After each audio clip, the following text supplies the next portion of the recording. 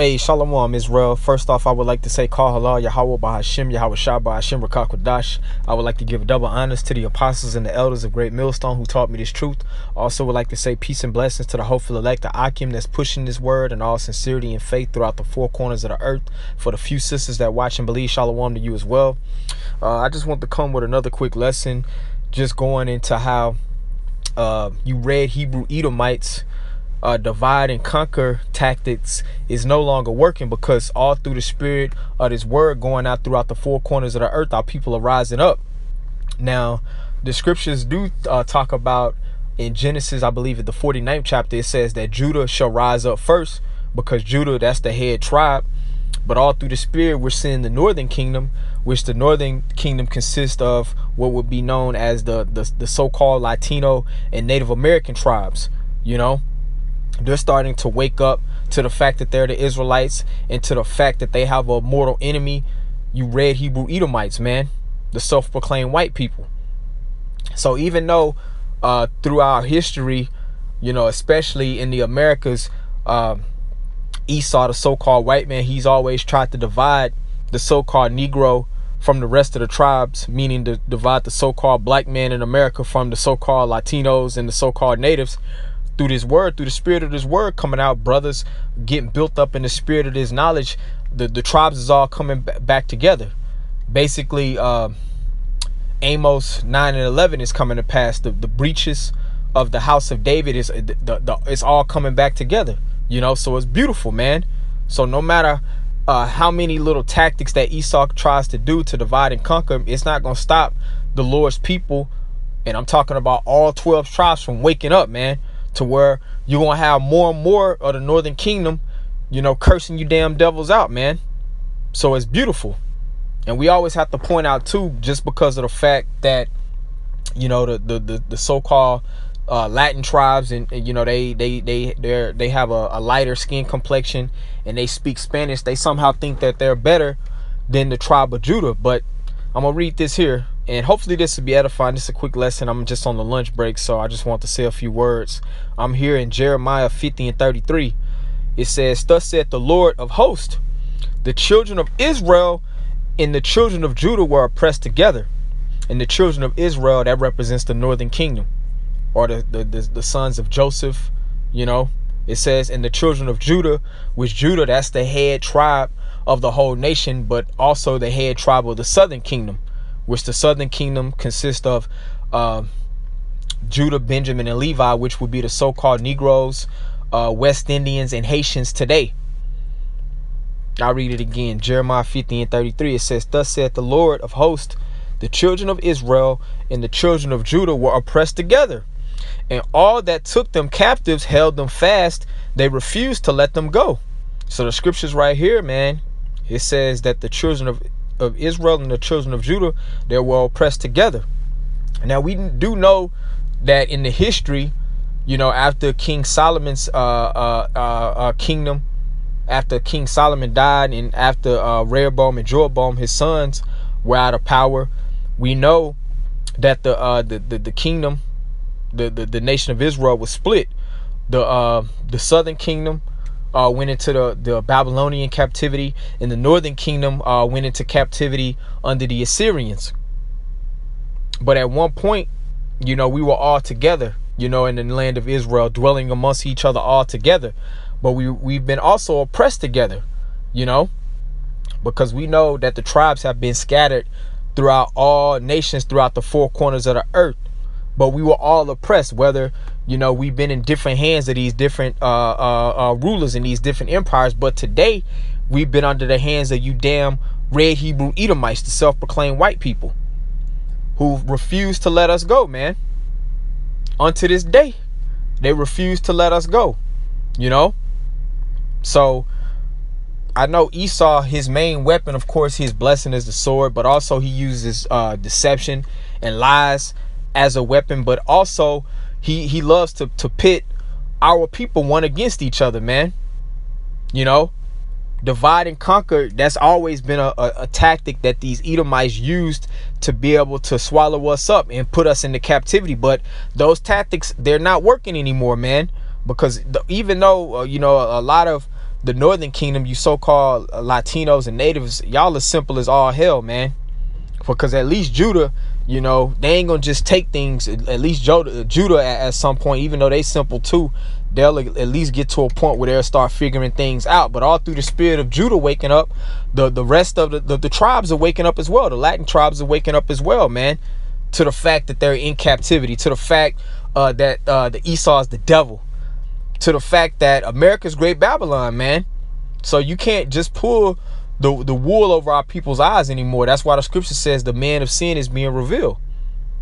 You know, but that shows that prophecy is manifesting in the fact that all of the tribes are starting to wake up. And it's only a matter of time before the Lord gonna put the spirit on the tribes to really start coming together and banding together to curse you Edomites out, man. And you see it first off through the brothers out there preaching the word through the various camps. You know, you may have mostly, you know, the southern kingdom in the camps, but you have camps that have a lot of the northern kingdom, you know. And that's a beautiful thing, man. Brothers putting up shows out of the northern tribes who I'm referring to. You know, they're preaching the word in Spanish. So that's allowing the word to elevate at a higher level, man, to wake all of the tribes up in these latter days, man. So it's a beautiful time that we living in, man. But I want to get the other prophecy. I'm gonna go to Ezekiel.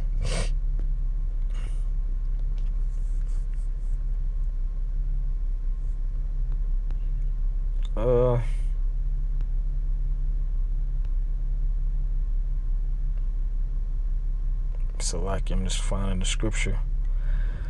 I think it's there. We go. Yeah, this is Ezekiel 37 and 7. Salaki, Ezekiel 37 and 16. It says, "Moreover, thou son of man, take thee one stick and write upon it for Judah and for the children of Israel, his companions." So even though Esau, he's always tried to divide us by color, by the fact that the conquistadors, when they conquered the northern tribes, they forced them to speak Spanish. Esau has always tried to put a divide in our people, making us think that we're somehow this totally different nation of people, when there are variations to our spirit, but we have the same common spirit. We came from the same forefather, man. We're Israelites at the end of the day. And that's another reason too why we got the sign when we go out on the highways and the byways and teach. So just like the prophecy is gonna say, when people come up that's what within the tribes, they gonna want to inquire as to what that sign is about. And then the brothers who have this knowledge, we can break these things down. We can wake our people up to the fact that they're Israelites, man, to where Esau, he ain't gonna be able to divide us and conquer us no more through his deception. It says, "Moreover, thou son of man, take thee one stick and write upon it for Judah and for the children of Israel, his companions. Then take another stick and write upon it for Joseph, the stick of Ephraim, and for all the house of Israel, his companions." So it's no longer a divide in the time that we coming into today, man. Through this word, the Lord is bringing us back. You know, the northern kingdom, the so-called Latinos and natives, and then the southern kingdom, you so-called Negroes, West Indians and Haitians. We're all coming back together in the last times, man. We're banding together as brothers, man, all through the spirit too. Even for Israelites that may not really understand and know about this truth, that spirit out there of just somehow of you see more and more, even with couples. You may see a so-called black man with a so-called Latino woman, and vice versa, a so-called Latino man with a so-called black woman. But it's all beautiful because we from the same nation, the nation of Israel. It says, verse 17, "And join them one to another into one stick." So we all coming together as one big family. Even though the scripture says we're a company of nations, you know, we're a nation of nations. But the Lord is bringing us all together under one banner of this word, man. And it says, "And they shall become one in thine hand. And when the children of thy people shall speak unto thee, saying, Wilt thou not show us what thou meanest by these?" So that's what I was saying. And we seeing the prophecies come to pass. When brothers out there on the highways and the byways speaking, and we got that plank of wood with the tribes listed, you know, our people are inquiring like, "Hey man, what's that about?" You know, I see the Mexicans, the so-called Mexicans, that's Issachar. I didn't know that I was from the tribe of Issachar. So all through the prophecies coming to pass, our people are waking up to their true nationality, man. So Esau, he's not going to be able to continue to divide and conquer us like the damn devil he is, always trying to drive a wedge between us, man. Because in different parts, mainly like I know LA and Long Beach, I know it's been a lot of violence. You have a lot of Mexican gangs out there killing so-called Negroes, man. And we know ultimately it's the curses that has us warring with each other. But through the Spirit, little by little, man, we're all coming back together through this word. It says, verse 19, say unto them, thus saith the Lord power, behold, I will take the stick of Joseph, which is in the hand of Ephraim, because Ephraim, which is the son of Joseph, Ephraim is the head tribe of the northern kingdom. And it says, in the tribes of Israel, his fellows, and will put them with him, even with the stick of Judah, and make them one stick, and they shall be one in my hand. So the Lord's bringing the tribes back together. And the sticks were up, Salakia, and the sticks whereon thou writest shall be in thine hand before their eyes. So right before these Edomites' eyes, man, the nation of Israel is coming back together, man. You Edomites are getting bred out, man, because their birth rates are the lowest ever. All you see is Jake popping up everywhere, man. Jake with the white girl, Jake here, Jake every damn where, man. Like the brothers in the Bay, they say it's a Jake over, man. But more so, it's beautiful because the tribes is all coming back together under one banner as one big happy family, man. So-called Mexican, so-called Negro, you don't need to look down on your brother. Of course, there's differences and things within our spirit that we can't relate on because Esau has divided and conquered us throughout all of these different years. But all through the spirit of this word, we're coming back together, man. We're Israelites. So with all being said, I think that's the point I wanted to make. I just wanted to just exhort brothers, within the nation of the various tribes, man. Hey, it's a beautiful thing that the Lord's bringing us back together, and our enemy, he's no longer going to be able to divide and conquer us, man, no more, because the truth is out there. So with all being said, I want to give all praises to Yahweh, Ba'ashim, Yahushua, Ba'ashim, Rakakwadash. Double honors to the apostles and elders of Great Millstone. Shalom, peace and blessings to the hopeful elect.